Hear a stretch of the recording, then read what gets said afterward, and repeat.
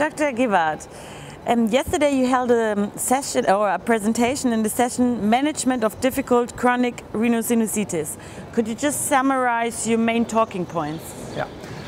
Chronic sinusitis is a disease actually with two kind of diseases inside, or a spectrum of disease. On one hand you have chronic sinusitis, and on the other hand you have chronic sinusitis with nasal polyps, and they are a little bit different in disease.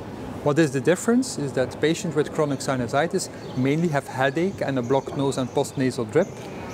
And if you look in the nose, you see these secretions, you see some swelling. On the other hand, you have chronic sinusitis with nasal polyp. They mainly have no smell, and they have, when you look in the nose, you have these growing polyps that are there. This last group has more symptoms and especially is associated with severe late onset asthma. And it's a difficult to treat disease. So yesterday, the topic was this difficult to treat chronic sinusitis patients. The first topic was about the use of steroids, corticosteroids. You have local corticosteroids, they are good and safe. You have them in sprays, in drops, you can use them lifelong, they have no side effects, and they can be used safely in all the diseases, and there is good evidence to use them. On the other hand, if that is enough to help your patient, then quite often doctors take back to systemic corticoids, injections or pills with systemic corticoids. If you look for the evidence there is not too much evidence that it works. However, there is a lot of evidence that they have a lot of side effects. It is not a problem when you use it in an acute situation where you have to help your patient with an exacerbation or with it at that moment a problem. But for a long time treatment, because chronic sinusitis, is a chronic disease, it's for long term, they are not of help and they cause too much side effects if you use them long term. So the session was actually because we had a task force where we want to write, or where we finished the position paper that will be published soon, where we look into this kind of harm and side effects of systemic corticoids. Because many doctors still use too much, to my opinion, systemic corticoids for this kind of disease. Now the question is, what can we do better? What is the better way then to treat? Well, of course, the first thing is always, does the patient use the right medication? I think that's the first step. If that is all done, I think we have to move on further. And the second speaker was Claire Hopkins from London, and she looked into surgery. And she looked into surgery that actually early surgery and selection of patients for surgery is important. Why? Because if you do surgery and you have a sinus problem, you open up the sinuses and the local corticoids can get there. So this is a good way to have a better access of local corticoids in the sinuses. And I think it's very important at an allergy congress and an immunology congress that we explain as ENT surgeons why this is important, is to have the local drug having an effect locally in the sinuses. So that's why we do sinus surgery. And actually the results look very good. If you have an early intervention, you can even present of going on for asthma and more extensive disease. So I think for difficult patients, we still have to think about the need of surgery. However, we know for patients with nasal polyps that even if you do surgery, that a large group, the polyps keep on returning and you need revision surgeries. For those patients, we need better treatment options. And therefore, there was a third talk from Peter Hellings. Peter Hellings talked about precision medicine, endotyping, phenotyping of the patients. So what we do there is, you have your patient and you will look which patient, or try to predict which patient will have the worst outcome. And based on what you find in the patient, you can maybe predict in a better way which patient to select for biologicals. At this moment, there is a growing interest in nasal polyps and the use of biologicals, monoclonal antibodies, anti-IL-5, anti-IgE, anti-IL-4 and 13 receptor antagonists, coming up in big trials and having nice data in nasal polyps. It's not registered yet, but we hope that soon it will be. And so we see there is a good effect. These treatments come with a considerable cost, so we have to choose the right patient. And this is what it's all about, is trying to predict which patient will have a bad outcome, will need several surgeries. And if we can predict them beforehand, then we can select those patients and treat them early on also with the biologicals. We do have some experience with the biologicals because patients with severe asthma are already on these biologicals, and from these biologicals used in daily practice, we already know that we have an effect in controlling symptoms not only of asthma but also of the nose. And that is my last message. Nasal polyp patients quite often have asthma. So we as ENT surgeons, we work together with lung physicians. Why? Because it's the same disease. The nose and the lung are together. These treatments also work together. So if you treat the nose well, the lung will be better. But also the monoclonals work both on lung and nose. So we have a big interest in working together and being here at the IACI Congress and sit together and to work out better plans for the future of the patient. Two questions. One is the task force is preparing this paper on recommendation also for practitioners on what treatment might be best for patients with chronic rhinosinusitis, if I understand correctly. What's your plan of distributing this paper so that actually every doctor gets to see it, so that they're well informed about the new options? And second question, you said that new ways of treatments, like treatments with biological, come at a significant cost. How far are we in the possibilities to do endo and phenotyping for individual patients? I mean, how many doctors do have those kind of options? Yeah. I think I have to go back to the first question. The first question is all about the task force. We had a task force and we are preparing a position paper on the harm and the benefit of systemic corticosteroids.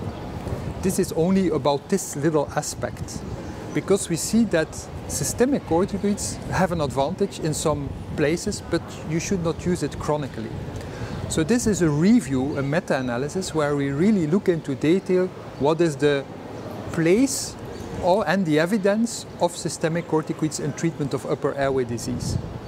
For the full treatment scheme, I refer to another working group, which is the EPOS guidelines. The EPOS guidelines started already in 2006. There was an update in 2012. That's the European position paper on sinusitis and nasal polyps. And that is now working on a new document for 2020. So this will be the broader guidelines where we have everything inside. The task force we are talking about is just about the harm and the benefits of systemic corticosteroids, to give them a place. It's a small branch of the treatment, but we wanted to look in that because it's much more used than it should be, to my opinion. So the task force focuses on that. It's a small branch. The second question is about endotyping and phenotyping. Endotyping and phenotyping can be done in a lab of very good established centers. Like in Ghent, we endotype and phenotype all our patients. But what is interesting is that we try to couple the endotype with the phenotype. So what we do, we measure everything what we find in the nose, in the tissue, in the nasal secretion, in the blood. We combine it, and then with cluster analysis, there is a great work of Peter Thomassen from the Ghent group, and he put this all data together, and there you can link the endotype to the phenotype. Generally what this says is that if you have a type 1 inflammation, you have a more chance to have a chronic sinusitis and no asthma. If you have a type 2 inflammation with high IgE and eosinophils, you have a higher chance of having nasal polyps and asthma together. So based actually on the phenotype, you can more or less predict the endotype. So it's all about making a link between the phenotype and the endotype. I think the minimal thing you should do on top of phenotyping, just by asking and looking in the nose whether there are polyps and whether there is asthma, asking questions, is of course you can look for IgE, for eosinophils, both the serum, maybe also in the nose. And these are not so difficult things. One last question, especially in the field of allergy, you dealing with a lot of data and different patients with different symptoms and also different allergies. How much is artificial intelligence already helping you now, and how can the ways of assembling big data efficiently help you in the future? Yeah. I think today we are coming into a new era. I think the era of connecting data, of big data, of artificial intelligence is coming. We don't have it yet, at least not in experimental settings. We have many digitalized files in the hospital. We have many data of the patient, from the GP, from the specialist, from what we take in the blood, from the environment of the patient, from what the watch of the patient is telling, from what the patient is telling himself, what the patient is feeling. And we put them all in one system. Every country, every hospital has this own health file where they try to centralize it. But these health files, at this moment, they don't do anything with it. What we do as doctors, we look into it and we look and we read into patients' file and we connect ourselves. Of course, as soon as computers start to do that, they can connect and do an interpretation of the data that are in the computers, we will enter the new era. At this stage, we don't use artificial intelligence yet as it should be. But I'm a strong believer that in the near future, by connecting all these data, measurements wherever, whatever environment in your blood, letters from doctors, it will all be combined, and the computers will start thinking and use it. Will it replace the doctor is the next question. Well, it won't, because you always will need someone in between the computer and you to have the interpretation, but it will help, especially GPs and doctors, to say, well, there is something going on in this patient. Maybe this patient needs urgent help.